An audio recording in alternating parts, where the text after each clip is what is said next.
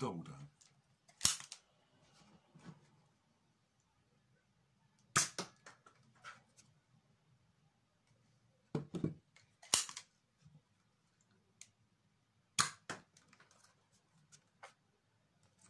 This will not do.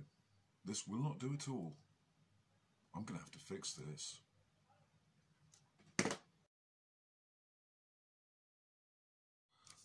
Okay, welcome to another video from Felixstowe Foam Forge, and this is the, that's too big, this is the double down I was commissioned to mod, and after a little bit of conversation with Devon, and if you watch this, Devon, all the painting's done. I've just got to assemble everything and solder up the select fire kit, so things will be in the post to you within about a week, I would think, depending on how mental my first week on placement is. A fortnight at the latest. So what we've got is the double down, and we've decided to turn this into a proper shotgun pistol. So we are going to see what we can do. Obviously, we are going to upgrade the spring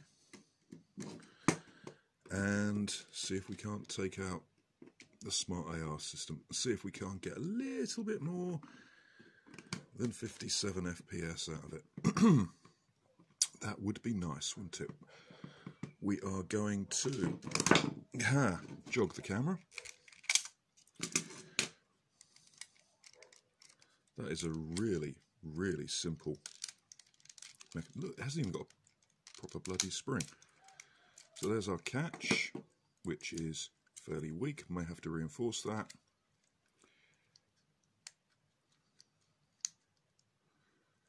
How the... Jeez. Oh, we shall see. That's got a bigger spring in that. Very simple mechanism. We are going to brass the barrels a bit as well. Let's see what we've got in here.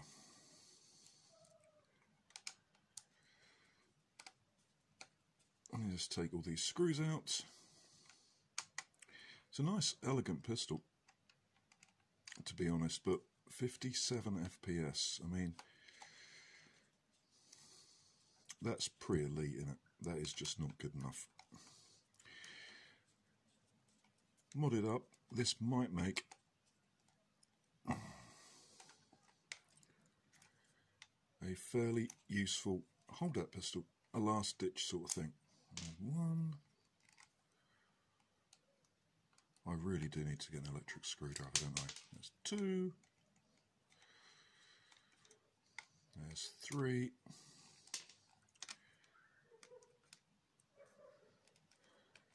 And there's the last one. Right, where's our plunger? We've got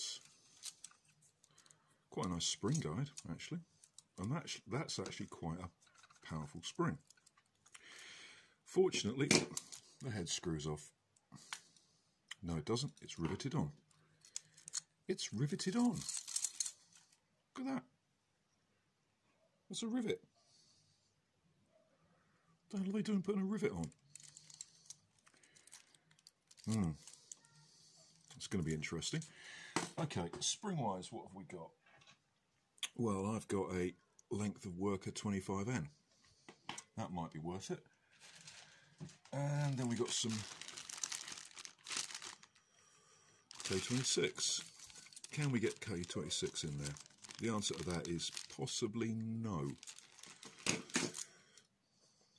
Why is that riveted on? The bloody plunger head is riveted on. Right, I'm going to have to sit and think about how to get that off. Riveted. Okay, because the head's riveted on, I'm basically having to destroy this spring to get it off. I did try winding it off. It, for some reason, just wasn't coming off. There we go. We got it now. Just wasn't coming off. There we go. We can get that off now. Whee!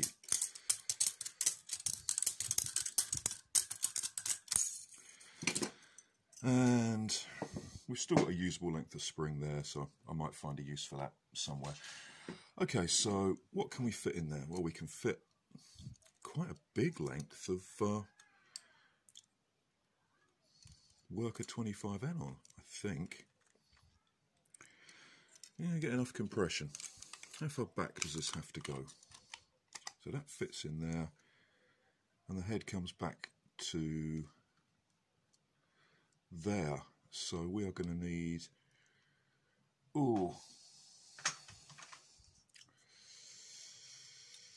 need that to compress down to about 1.5 inches. That's not going to be a lot of spring, is it?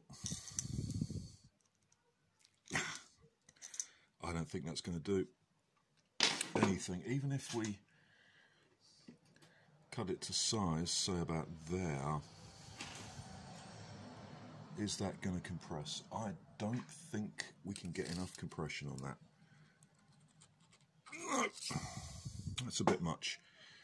Okay, what about our K25? Let's open this up. Sorry, our K26.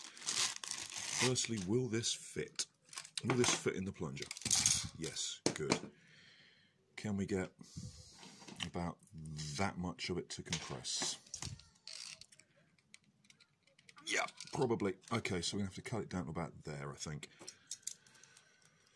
And we're going to have to take off these guides there because they're just not going to fit. Okay, I'm going to cut this with my Dremel. I'm going to cut it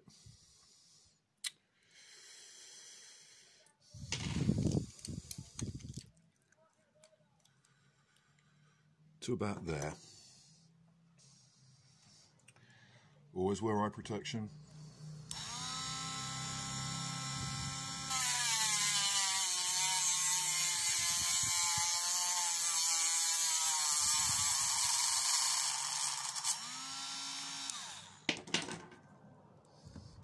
I'm going to pause for a minute to let the spring cool down. Where do we go to? Where did we cut? I've lost it. There we are.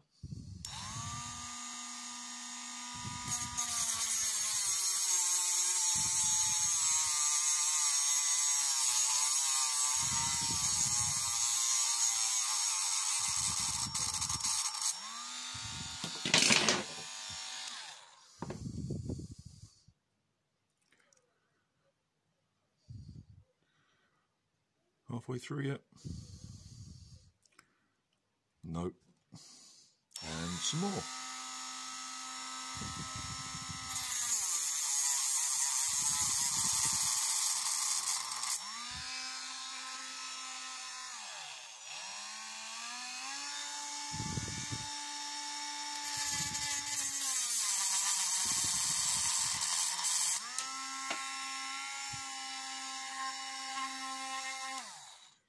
And that is why you wear eye protection.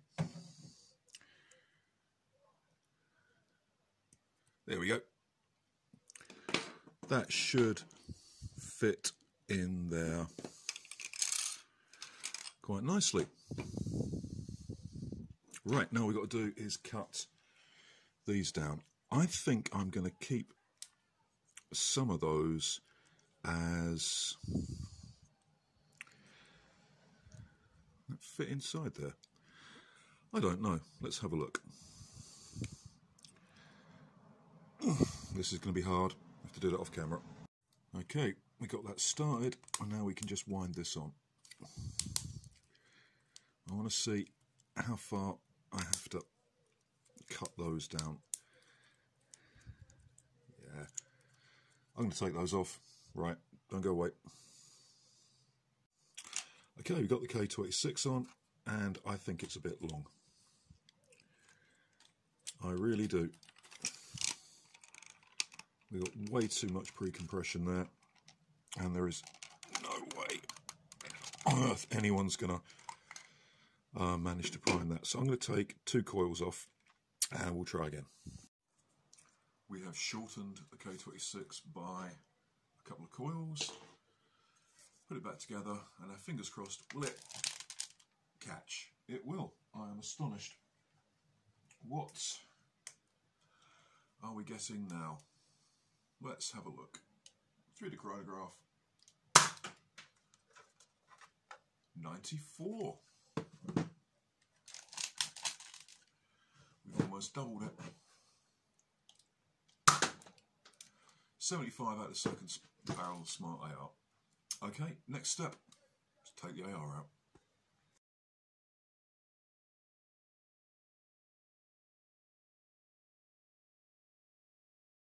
Okay, a full dart length of brass is going to be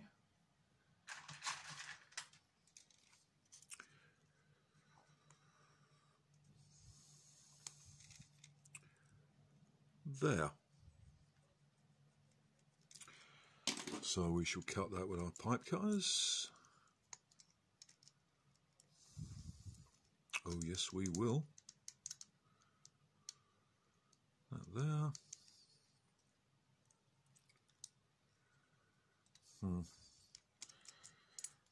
Just take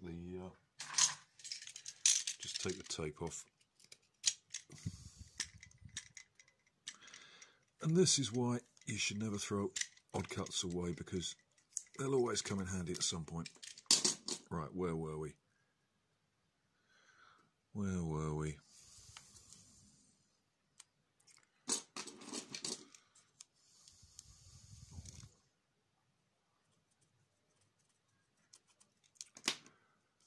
There. There we go. These have already been flared out at one end, so what I'm going to do is keep the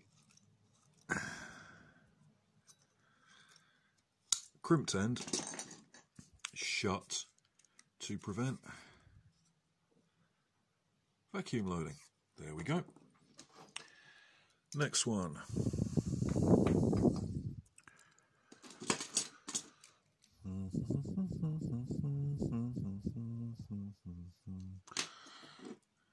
Apart from drilling out the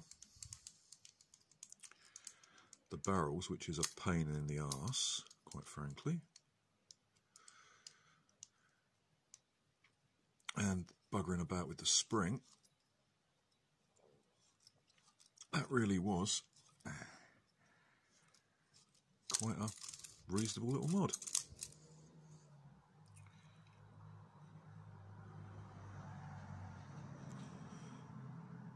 Okay, all we've got to do now is, he's going to need drilling out again with more, yeah, I'm going to have to use a slightly bigger drill to get these in, I think. Yeah. Okay, more drilling. Okay, we have, after much drilling with a 17/32 inch drill and a bit of filing, fitted our brass in there. So, what is the result? Well, I'm going to use X-shot darts because these seem to fit quite well. What we have is this. And that didn't come out because that was stupidly tight in there. That dart is swollen. One of the problems with this sort of thing is, if one of your darts is looser than the other one, it's going to come out first, because it's going to start moving first, and that means the other dart is going to get less air. So shotguns are vulnerable to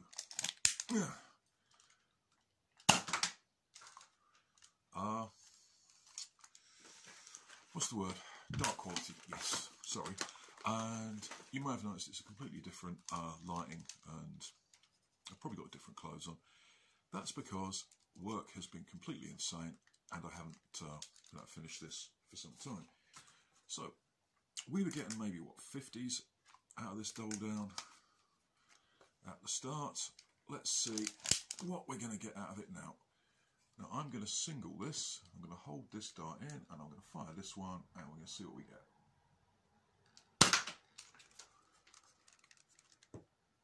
$104. Chances of getting 2 darts through that chronograph and getting a meaningful reading are 0. We're probably getting about 100 though. Let's try again. Just for those of you who like more than one data point, get that through the centre and 102. Now I'm pretty happy with that. Obviously we're going to get a little less with 2 darts, but that's pretty good. I mean, this is intended as a holdout pistol, you know. You're carrying it, something's gone wrong, you're out of ammo, whoop, bang, pop. You've got a shotgun. Because we've taken the dart posts out, we can actually turn this into something more of a shotgun. Sorry about that, I got a little sidetracked. Short darts, we're going to put 2 worker Gen 3s in each barrel and see if this will fire them. Yeah. This is really quite sensitive to the width of the ammunition, actually. And if one barrel is plugged by a dart that is thicker than another, you get all sorts of interesting things happen. That one's broken. Oh, where are we? Is that going to go in? Let's try that.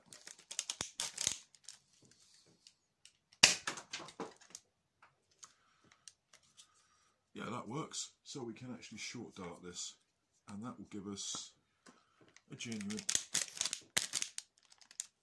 shotgun effect.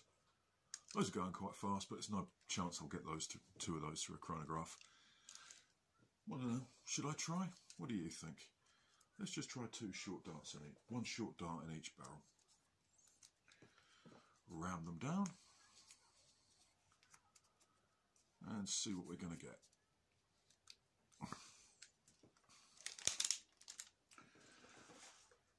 Again, we're going to have to try and get 1 dart through. So I'm going to plug the barrel and... not so good.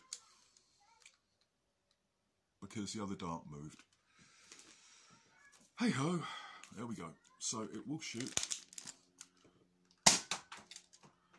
pretty well. Now when you consider that this was getting 50 out of the box and was only firing 1 shot at a time, it's now getting 100 and it's firing 2. There you go, double down. Holdout shotgun pistol. Small, elegant, easily holsterable, and not so bad. And all for the cost of a spring and a couple of bits of brass. There you go. Thank you for watching this one. Sorry it's been so long. I've been doing 12.5 hour days with up to 3 hours travelling. So I've been completely knackered. Anyway, that last placement is due to come to an end, so hopefully the video schedule will get back to normal over the next couple of weeks. Anyway, I've been Felixstowe Foam Forge. Hope you found something interesting about the video. How to turn a double down into a fairly decent shotgun pistol. 1 final shot. And we'll see where we go. Last one. Not bad. Try dodging 2 at once. Thanks for watching.